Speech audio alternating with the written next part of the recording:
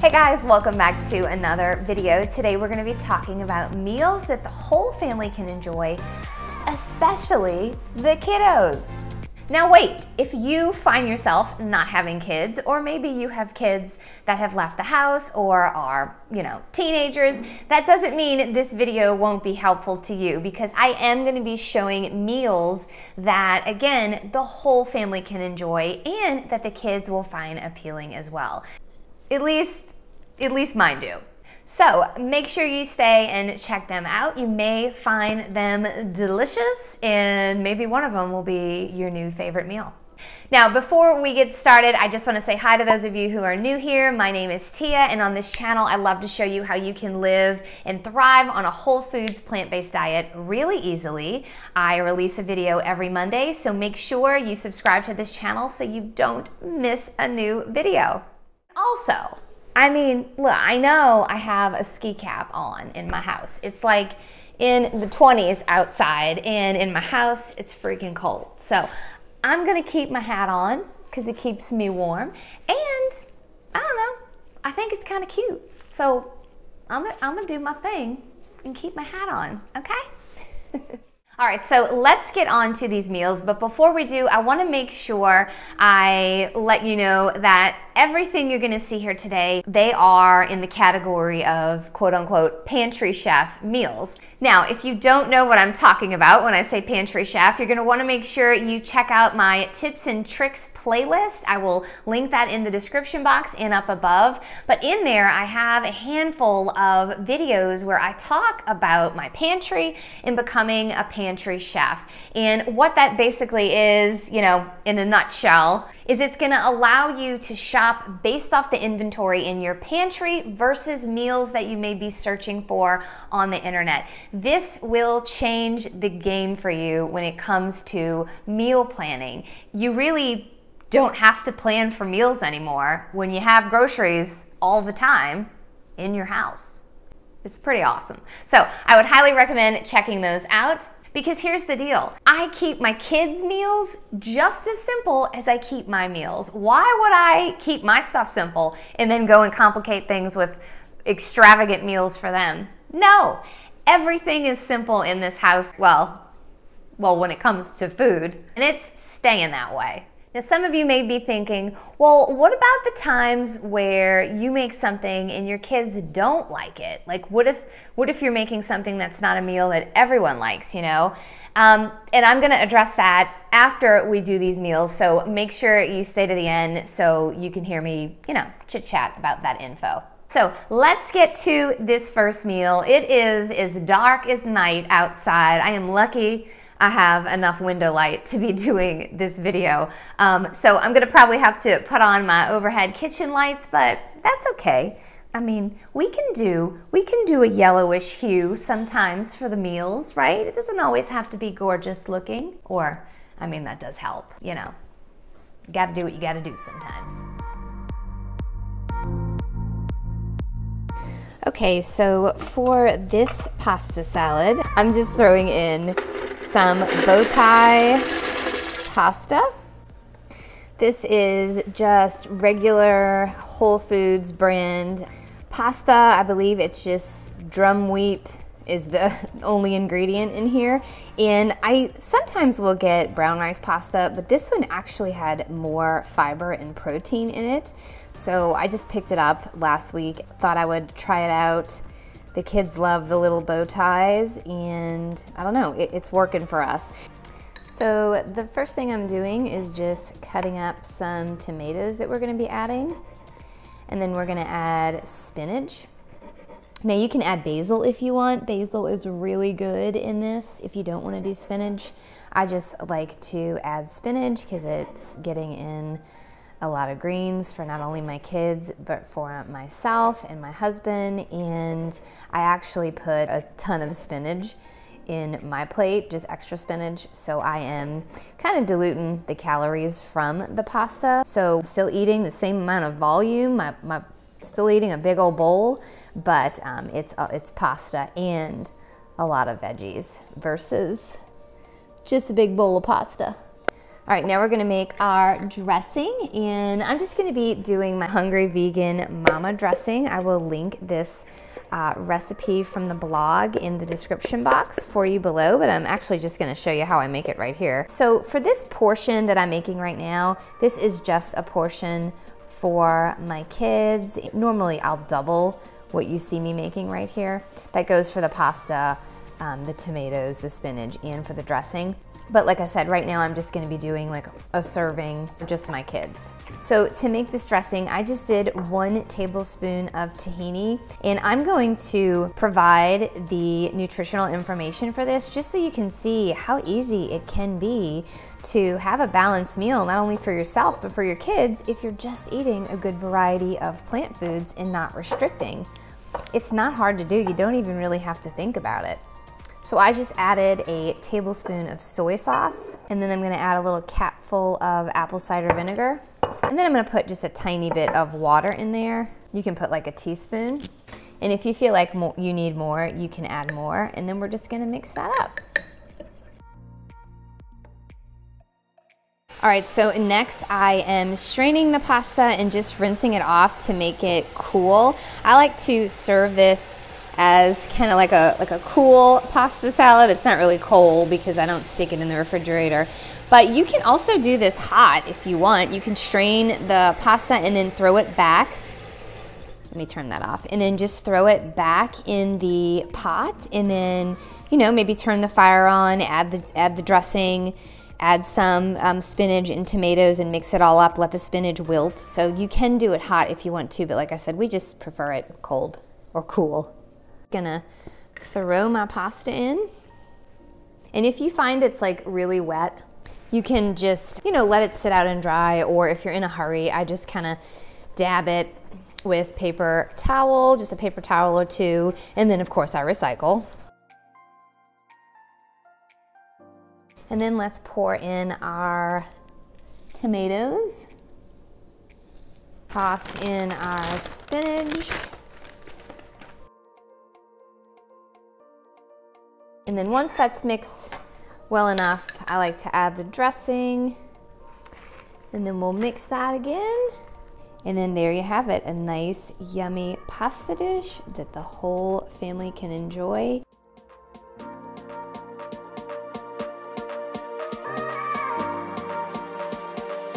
Now I will say this, if you want to add more protein with this, go ahead and throw in some tofu. You can throw in edamame, which really, I probably should have did because my kids love edamame, and that will really add a lot of protein to this meal. So that's a great idea as well. For this edamame soba noodle bowl, or as my son likes to call it, Chinese pasta, I just need 2 pots, and the first thing I'm gonna do is just pour in some frozen shelled edamame just to kind of defrost it in this boiling water. And you can just put as much as you want. I'm gonna actually be making 1 to 2 servings. This is usually just the amount I make for my kids when I make it for them.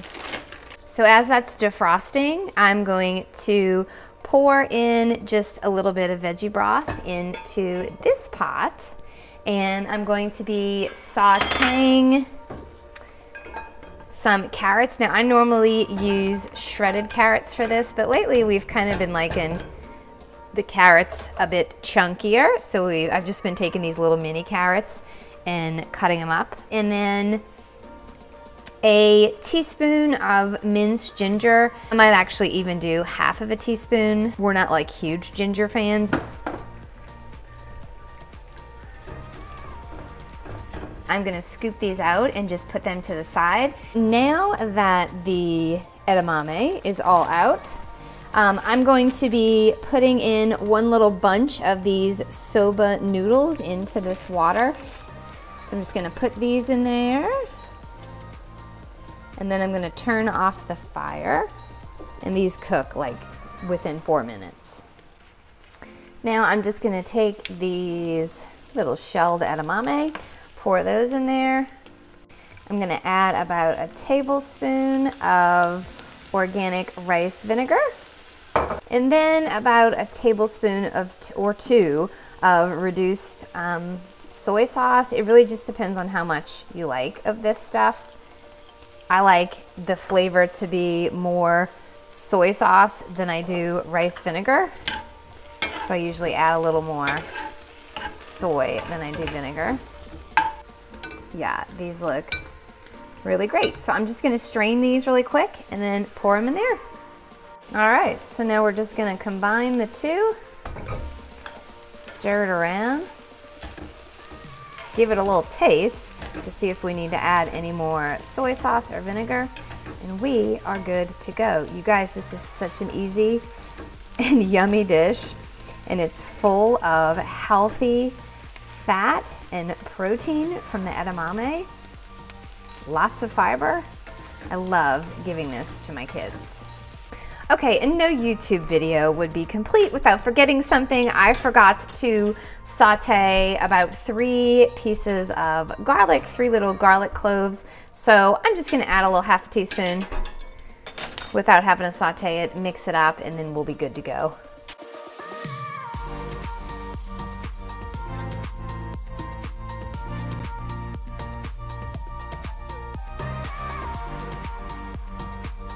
Next on the list, we are doing a smoothie. You may be thinking, a smoothie for like a meal, isn't this a snack? And yeah, it can be a snack, but should it be a snack? I think smoothies are great, but they can get really calorically dense. You may not realize it, but people, sometimes maybe you, pack in the calories with smoothies. So when my family eats them, we like to eat them as a meal.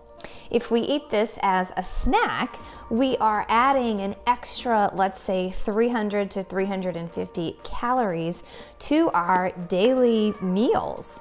I don't, of course, count my kids' calories, but I am aware of, how much they are eating.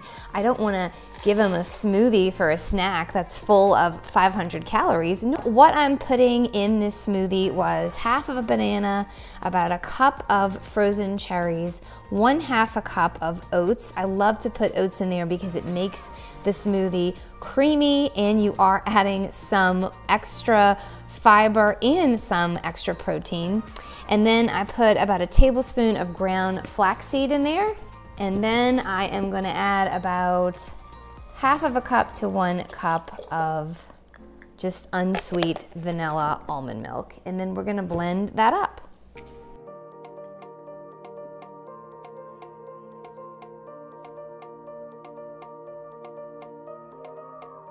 Next, I just steam some broccoli or cook it in my Instant Pot. And this is 1 bag of frozen broccoli. So this is it right here. My kids can eat each about half of the bag. Sometimes they eat a little less than that, but for the most part, they each have about half of the bag, which is great. This is the nutritional yeast we have been liking on top of it. This is just from Frontier Co-op.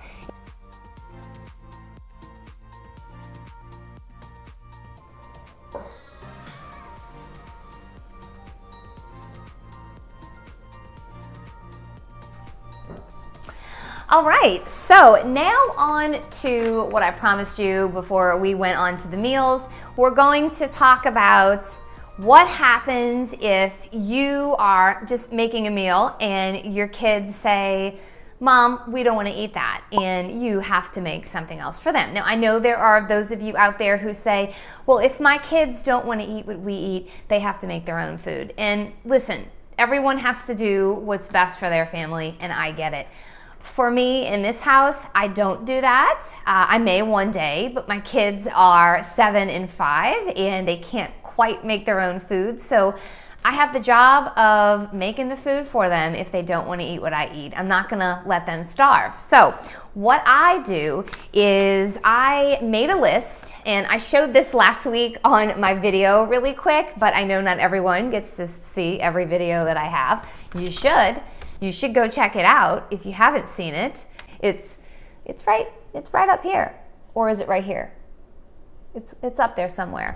But what I do is I make a list that I keep on my refrigerator with very fancy paper, and I just put on there things that Finley likes that are plant-based, things that Max likes that are plant-based, and things down here in this nice little box in the lower right-hand corner of what they both enjoy.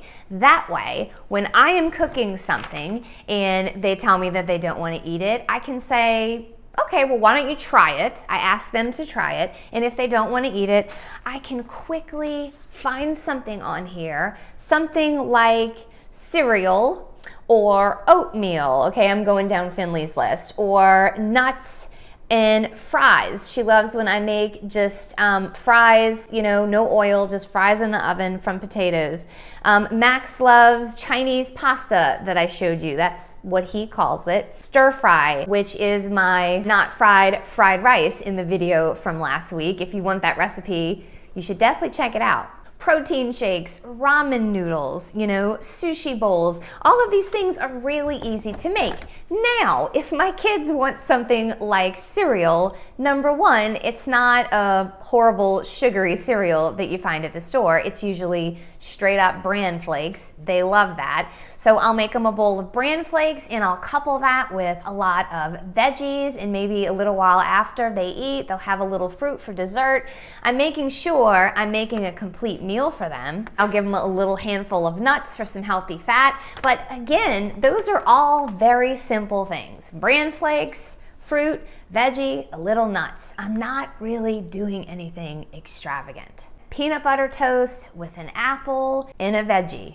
Ramen noodles, super quick and easy to make with a whole bunch of broccoli, and for dessert, they'll probably have a little bit of fruit. But like I said last week, I highly recommend keeping a list handy until you can just spit out these different things that your kids like, you know, and you just know offhand. Having a list is gonna help you get things going really quick. What I always do is when I'm making my husband and I's food, because obviously the kids said they didn't want to eat it, so now it's become my husband and I's meal. So when I'm making that meal, I don't have to sit around and stress myself out like, oh, what am I gonna make the kids? You know, I can just look on the list and just pick something really quick and whip it up while I'm making our meal. And then when I'm done, we can all sit down together and have our different meals. So I hope that makes sense to you. The thing is again, to not complicate the kids' meals. If they don't want to have what you're having, just keep their stuff just as simple as your meals. But it is nice to have a handful of meals that everyone can enjoy together. And I hope that the ones that you saw today can be those meals for you. If you love hearing tips and tricks on how to make this lifestyle easy and stick, make sure you check the link in the description box on my new ebook, Simple Vegan Mama, where I show you just that. If you like this video, please make sure you give it a thumbs up. And if you want to see more like this, make sure you let me know in the comments. I'm not going to know unless you tell me, so that would be really good. Otherwise, I will see you guys next Monday. I'm gonna go light a fire and warm myself up. And I hope y'all have a great week and keep yourself warm. Bye.